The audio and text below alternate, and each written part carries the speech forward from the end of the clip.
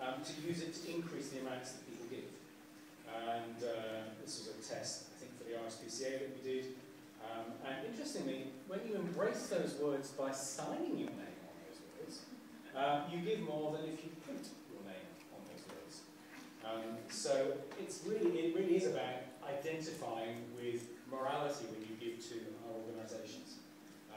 It's not a huge amount more. It's about 50 pence on average on a typical gift that you can see there ranges between 13 and 13 and a half pounds.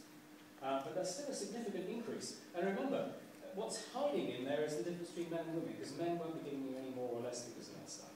Right? So actually, if you look at women, that effect size would be higher again.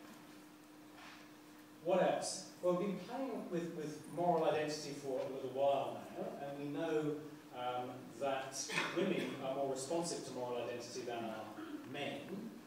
So one of the next questions becomes then, well, is there some way in which we can increase the amount of giving because we know that women care more about morality than men? And it turns out that the answer to that is yes. Where women have a high identity esteem. So in other words, if I feel really great about being a girl, I'm going to give you more than if I have a low identity esteem. In other words, being a girl isn't so important to me. And you can kind of track that when you look at the results from this experiment. Again, there's a control group where there's really not much difference in terms of how much people give.